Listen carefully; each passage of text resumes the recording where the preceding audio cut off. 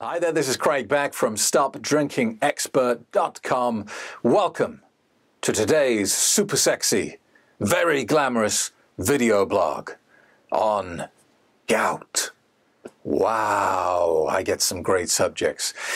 It's kind of got this stereotypical image of being an old man's disease, hasn't it? But it really isn't. It can affect any age of person. I know people in their early 30s who are in extreme pain due to flare-ups of gout. And everyone seems to have their own specific trigger, certain food types that are just no-go areas. I have a friend called Roy. His gout is triggered by cold water fish, would you believe? Kind of, eating cod and mackerel and things like that. If he eats something like that, the next day he's in agony, can't walk. Other people it's pork, other people it's kind of rich foods. But really gout is caused by uric acid in the blood. And the uric acid crystallizes. And then it kind of floats around the body for a little bit. And then it gets trapped in joints and places like that. And the problem you have when you've got crystals in your joints is every time you move that joint, you crunch the crystals into very sensitive parts of your body, like cartilage and ligaments and things like that.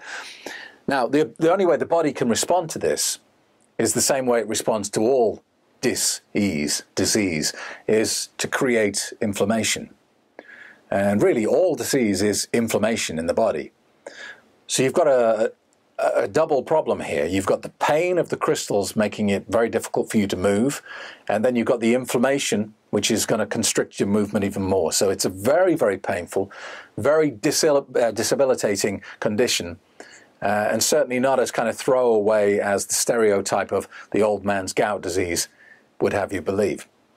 But this video blog is about, does alcohol cause gout? And I think we have to be careful about how we answer that question. Does it cause gout? Well, it certainly makes gout flare up if you have it. If you are predisposed to having gout, then drinking alcohol is certainly going to give you more attacks per year than if you didn't drink at all. And it does vary on the type of alcohol.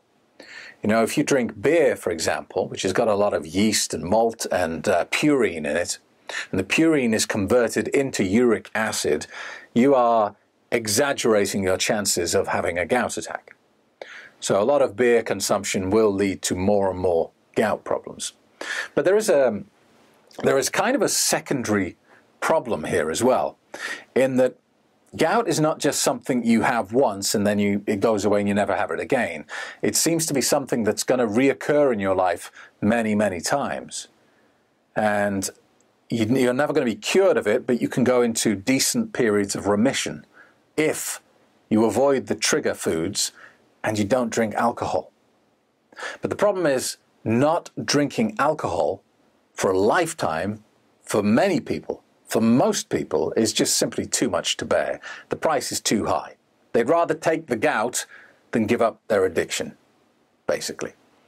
Now, we all know that alcohol interferes with prescription medication.